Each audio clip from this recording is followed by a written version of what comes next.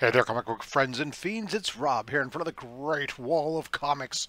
Today, a box from CGC is going to get opened containing 6 vintage Spider-Man books that were once graded by PGX, but now they're CGC. We're going to compare the grades and see what it's all like.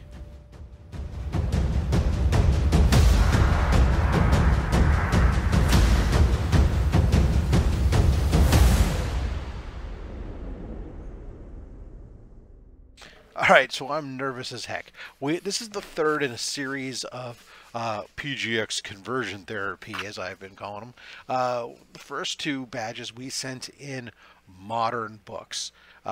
Those modern books were 9.8 graded books. The first batch went to CGC. They came back perfectly, all 9.8s. Next batch we sent in was a batch of signature series, signature verified, 9.8 graded modern books. We sent those to CBCS. They all came back 9.8, and all of them came back signature verified the same. So far, all that we've established is that for modern books that are graded 9.8, good chance that they're on par with the other grading companies. Not necessarily 100% guaranteed, but very close.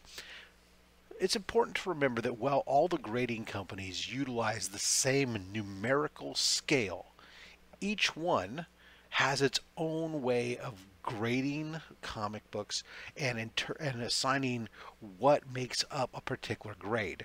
All of them have a baseline that's very similar because they originate based out of the Overstreet Comic Book Guide to Grading, but some they have modified for their own purposes over time. So while a number 9.4 is a 9.4, they're not. They can be different from one grading company to the other. So that's the important thing really to remember. So what we're looking for, ultimately, because of that, is are the grades similar? Are we finding anything that was like restored? That would be completely something different. If we had books, none of them had restoration noted on the PGX. So if any of them come back restored, that's obviously an issue. And then if any of them have a massive grade switch, that's going to be an issue. But if they all come back the same or within, say, half a grade point, then I think that that's a win. Because at the end of the day, the grading scale is the same, but how they interpret it is different. And what we're looking for is making sure that there's no massive shifts. I took a big risk. Spider-Man is my man. 5 of these, there's 6 books here.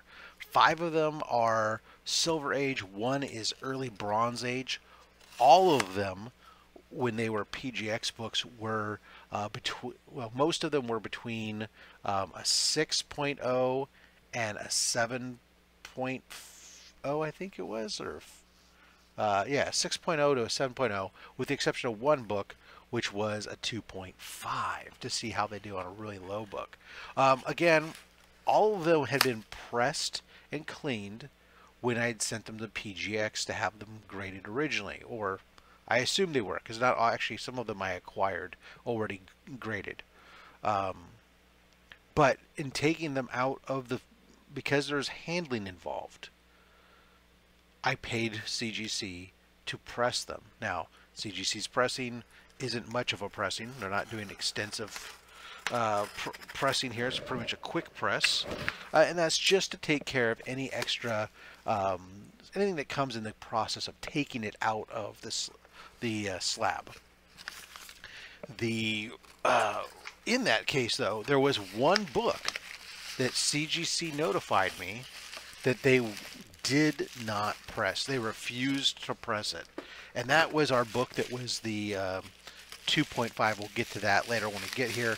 That they said that they would not press it because of issues with it. So, the way I'm going to do this time, instead of showing you a video of me showing off all the things, I'm going to try something different. I'm going to clip me showing you the PGX book, and then we'll do the reveal here on the CGC book.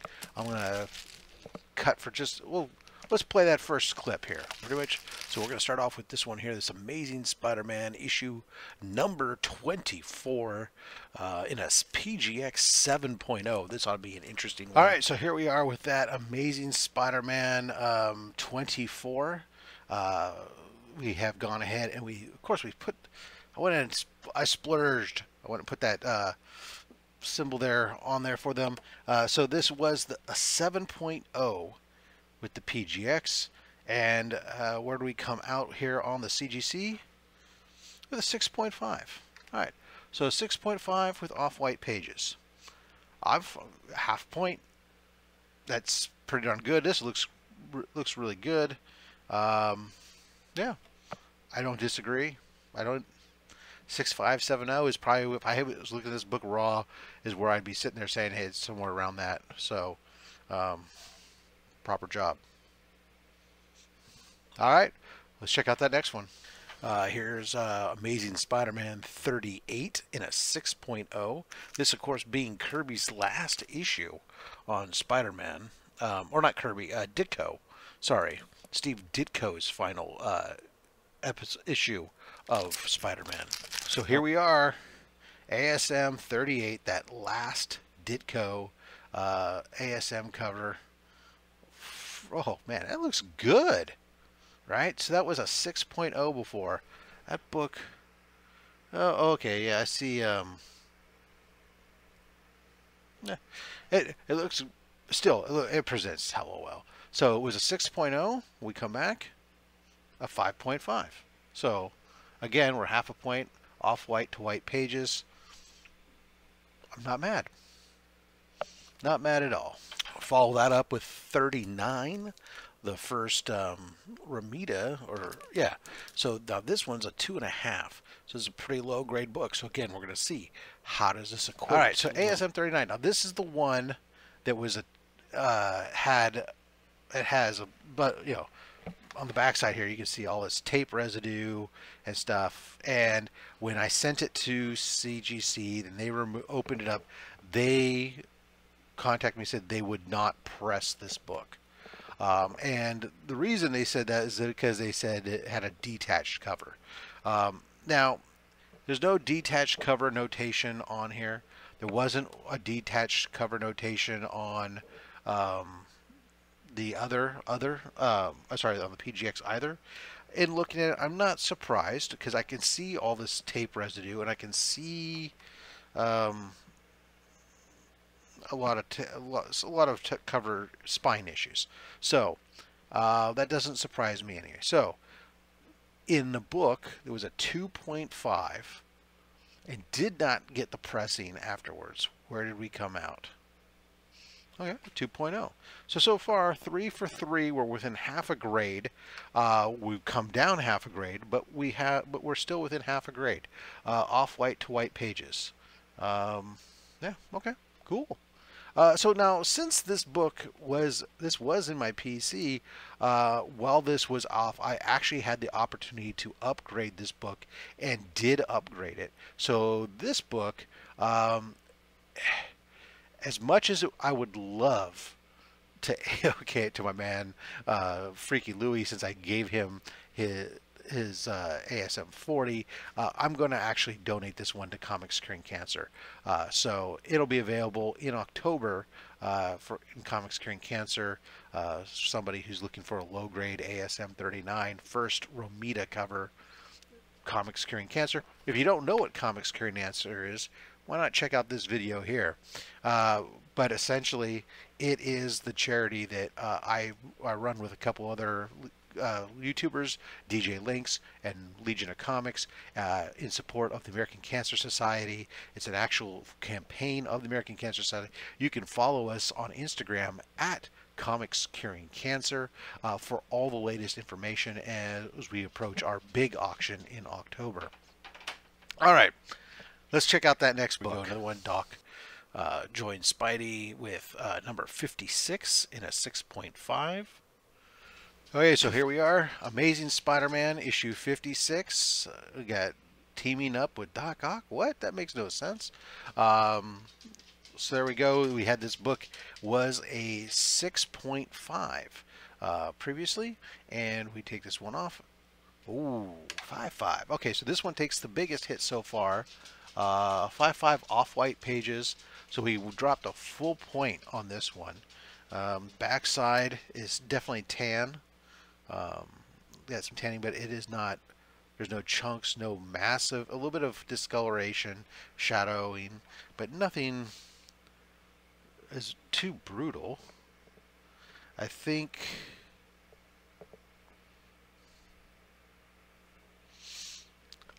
You know what? I'm not going to argue. I don't think that it's. I don't think it's wrong. And I don't. Yeah. Okay.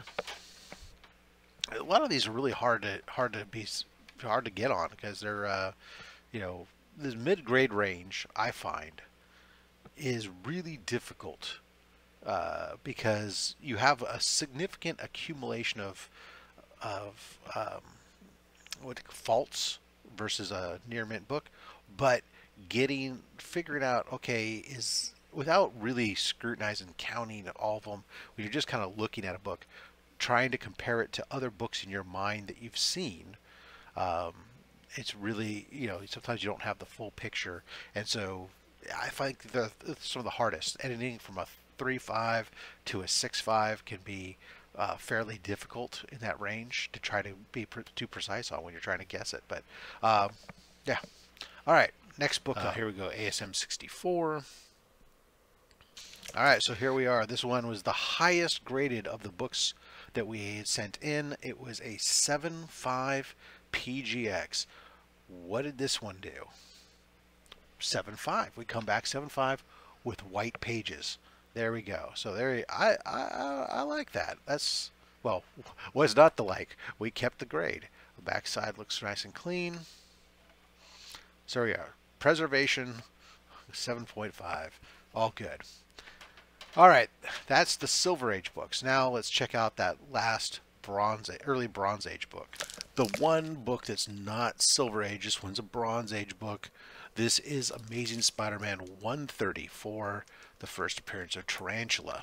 So here we are with that first Tarantula. This was a 6.0 when it was a PGX book. How did it rate coming back? A 5.5. So there we are, 5.5 off-white to white pages. So in review, we sent in 6 books. Of those 6 books, 4 of them came back with only a half-point drop, which is where I said I think that people should expect because of the way the grading system has worked. We had one that dropped 1 full point, and then we had one that stayed the same. Is there anything that we can conclude from that? You could say that, you know, whether there will be people who will take from it and try to say that PGX is proof that they're overinflating their grades. But I don't think that when you talk about a half grade for the most part that you can say that's grade inflation. I could probably crack these, send them right back to CGC, and there's a good chance that they could fluctuate a half grade point on just from submitting them again, depending upon who's reviewing it and what they see. So at the end of the day, I think what we've really kind of shown is that there's not that much difference between the grading on these books. Again, this is not a scientific survey sampling, so nobody fill in here about how I don't mean to make big drawn conclusions. I just want to basically say that I think from this so far, what we're learning and maybe being surprised by is the fact that how not dissimilar it is. And maybe this is allowing some people to think that PGX isn't necessarily the dumpster fire that people seem to think they are, or at least that's what's out there. So maybe some people will consider grading that way. I don't know. That's not what the purpose of this. The purpose is just mostly entertainment for myself and to see what happens and kind of reassure myself that some of the books I sent in PGX aren't necessarily all that bad. But so anyways, I'm rambling on at this point. Guys, leave a comment down below. Let me know what you thought. Again, not a scientific thing here. I know that there's differences. I had the books pressed, blah, blah, blah, blah, all these different things. It's a small sample size. We didn't find any restoration on any of these. That's good. Um, yeah. Leave a comment down below. Let me tell you what you think. Would you like to see more of this content? Well, guess what? Part 4 is going to be in the works very soon. I'm now going to go into my PC and I'm going to grab 5, 9.9, and 10.0 PGX books and send those to CGC. Now that we had CGC looking for 9.9s and 10s, will any of the PGX 9.9 and 10s come back a 10 or a 9.9? Will they come back 9.8s? Or God forbid, will one of them come back something even worse? Until next time, collect what you want. Don't listen to anybody, including me. So I'm just a fat man, glutton for punishment, apparently. The fat stack of comics and a fat opinion. Thanks for watching.